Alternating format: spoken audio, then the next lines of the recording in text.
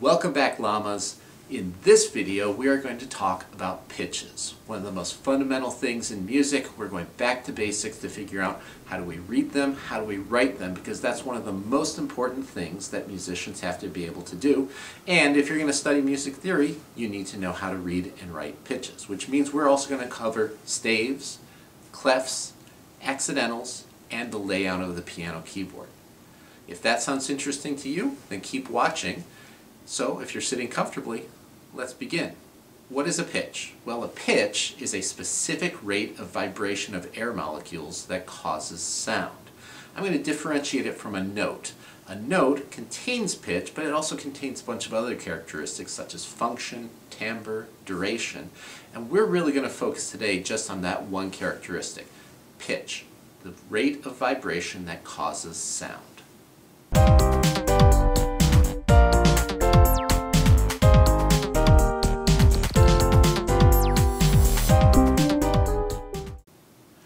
Sound is caused by air molecules bumping against each other. So when you play your violin, the vibration of the string causes the air molecules around it to bump against each other at a particular speed. When those air molecules bump against our eardrums, they get converted to electrochemical energy, which is sent through the nervous system to our brains, which interprets the impulse as sound. That energy, that vibration, is measured in hertz, or the number of vibrations per second. So if you ever heard the term A440, the note that most orchestras tune to, the 440 refers to the number of vibrations every second, 440. And it doesn't matter what instrument is playing the note, whether it be a violin or an oboe or a trombone or you're singing it, if it vibrates 440 times per second, you're going to get the note A. Middle C is 261.6 hertz or cycles per second. The lowest note on the piano, an A, is 27.5 hertz, and the highest note on the piano, a C, is 4,186.1 hertz. Most humans can hear from a range of about 20 hertz up to 20,000 hertz, although that's highly dependent upon age. Younger people tend to be able to hear much higher than older people.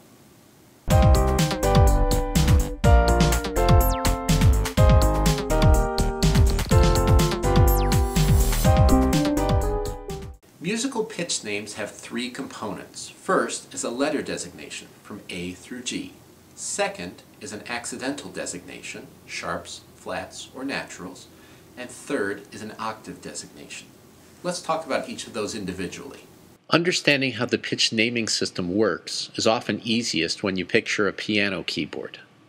Notice how this keyboard has a repeating pattern of white and black keys. I'll focus in on one instance of this pattern.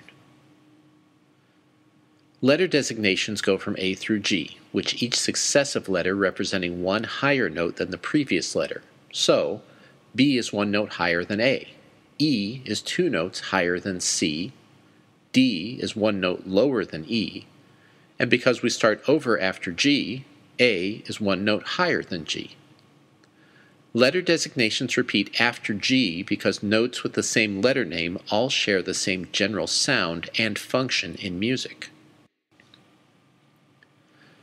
It is easiest to memorize the locations of pitches based on the groupings of the 2 or 3 black keys that are closest to it. For example, the white key immediately below or to the left of the group of 2 black keys is always C. The one immediately below or to the left of the group of 3 black keys is always F. There is space to fit another pitch between most notes in our musical system, and this corresponds to the black keys on the piano keyboard. This is also why we need to use the accidental designation. A natural denotes no change to the base letter name of the pitch. You can think of natural pitches as being the white keys on a piano keyboard.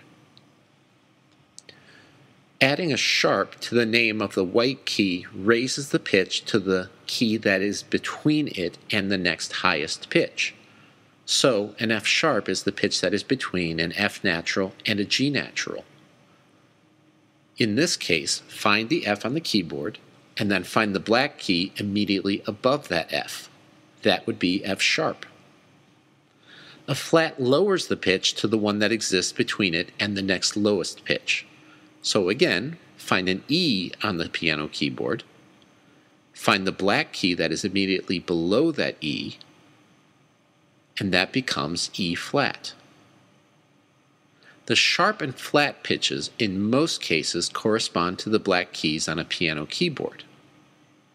Now you might notice that each black key could have two names, C sharp or D flat, D sharp or E flat, F sharp or G flat, G sharp or A flat, and A sharp or B flat. This is what musicians call enharmonic equivalence, or two notes sounding the same and sharing the same key on a keyboard. As you get deeper into music theory, you'll learn the situations in which musicians use each name.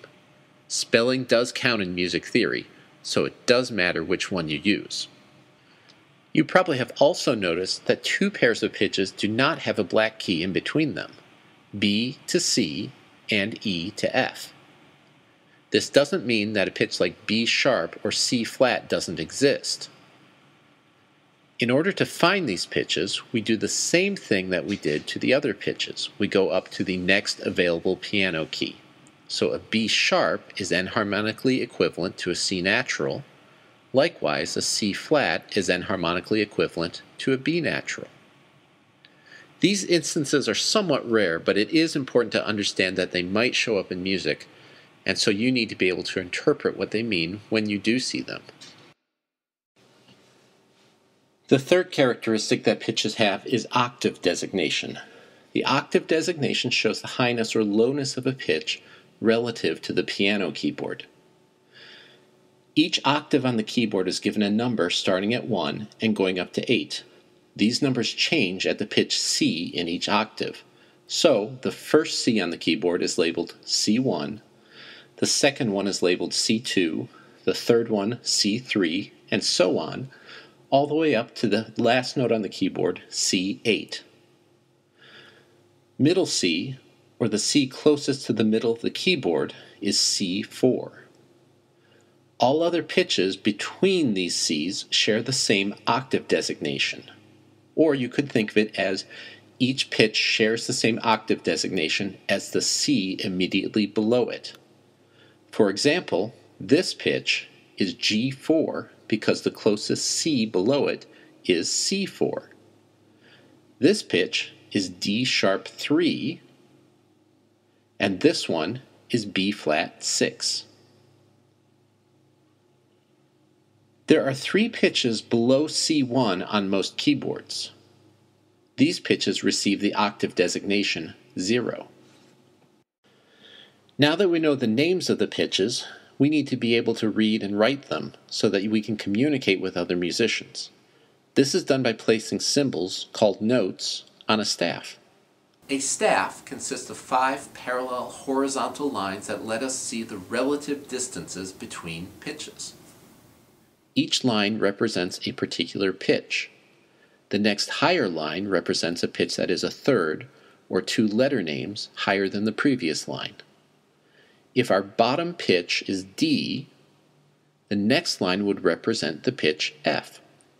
Likewise, the next lower line from that D represents a pitch that is a third, or 2 letter names, lower than the previous line. The line below our D would represent the pitch B. We can place notes between lines indicating pitches that are next to each other. The space above our D indicates the pitch E, 1 letter name higher, and the space below indicates the pitch C, 1 letter name lower. Notes that use accidentals will use the corresponding symbol placed before the note that it modifies. A pitch with a sharp in its name would look like this, while one with a flat would look like this.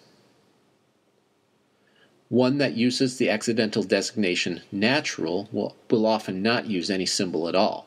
When one is required, it looks like this. Notice that although we say F sharp, we write it sharp F on the musical staff. When music extends beyond what the staff can accommodate, we can extend the staff for individual notes by using ledger lines. There are no limits on how many ledger lines can be used, but the more you use, the harder it is to read, so 4 or 5 ledger lines is really the practical limit. If you need to go beyond this, musicians will either change clefs or use an 8VA or 8VB symbol to show that you are playing or singing an octave higher or an octave lower. Staves are neutral until we define the locations of the pitches on them. Any line could refer to any pitch, so we need to make sure that we're defining which line goes with which pitch, and we do that by using clefs. We define the meanings of the lines by using a clef, or a symbol that indicates the location of a particular pitch on the staff.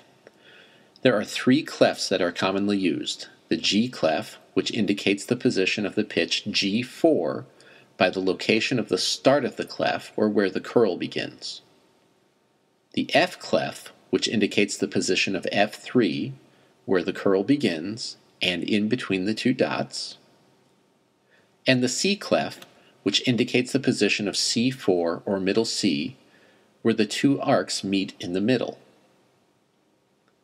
The most common staves in use in modern music are the treble staff, which uses a G clef to place the pitch G4 on the second line of the staff; the bass staff, which uses the F clef to place the pitch F3 on the 4th line; the alto staff, which places the pitch C4 on the 3rd or middle line; and the tenor staff, which places the pitch C4 on the 4th line. The treble staff and the bass staff are by far the more commonly used staves, but there are some instruments that read on the other staves. Once we know the position of one pitch on the staff, we can figure out the locations of all the other pitches relative to it. Although in practical terms, musicians usually memorize the locations of all the pitches on the staves they commonly use. You just don't have time to figure it out as you're reading along in a rehearsal or a performance. You may have used memory aids like "Every Good Boy Deserves Fudge" and "Face" to learn the lines and spaces of the treble staff. While this is helpful, it is actually best to simply memorize the locations of the pitches on the staves you are going to be using, as you simply won't have time to figure out the pitches while you are reading. Staves can be combined to show a broader range of pitches. This is most commonly done by placing 2 staves, one treble and one bass, together to form what musicians call a grand staff. The bracket at the left of the 2 staves that connects them shows that these 2 staves are to be read simultaneously. There can be some overlap on the grand staff, as the same pitch can be indicated on either staff. When reading, first check the clef, as this will indicate the positions of the notes on the staff. Remember that accidentals precede the pitches they modify. Pay attention to octave designations. The complete names of the following pitches would be A5, G3, D2, B flat 3, F sharp 2, and E flat 6. Reading a little bit every day will help you become proficient and fluent at reading music. So let's review what we've learned in this video. A pitch is a musical sound with a specific rate of vibration. Pitches have 3 characteristics. First, a letter name, A through G. Second, an accidental, sharp, flat, or natural. And third, an octave designation, which shows where it would be on a piano keyboard. Natural notes correspond to the white piano keys. Most sharp and flat notes correspond to the black keys. Piano keys with 2 names are enharmonically equivalent. Pitches are notated on staves. A staff consists of 5 parallel horizontal lines that show the relative position of pitches. Higher pitches appear higher on the staff. Ledger lines extend the staff for individual notes that don't fit on the staff.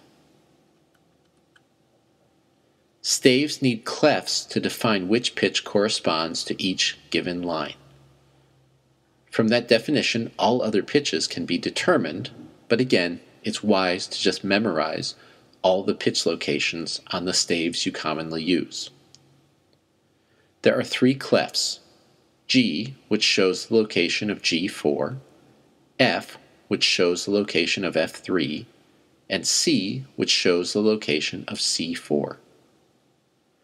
The most commonly used staves are the treble staff, which uses a G clef on the 2nd line, the bass staff, which uses an F clef on the 4th line, the alto staff, which uses a C clef on the 3rd line, and the tenor staff, which uses a C clef on the 4th line. Well, that's all for this video. Thank you for watching. If you have any comments, things that you liked, things that you'd like to see in future videos, please leave a comment below. And please remember, if you like these videos, like them and follow them. I'll see you next time.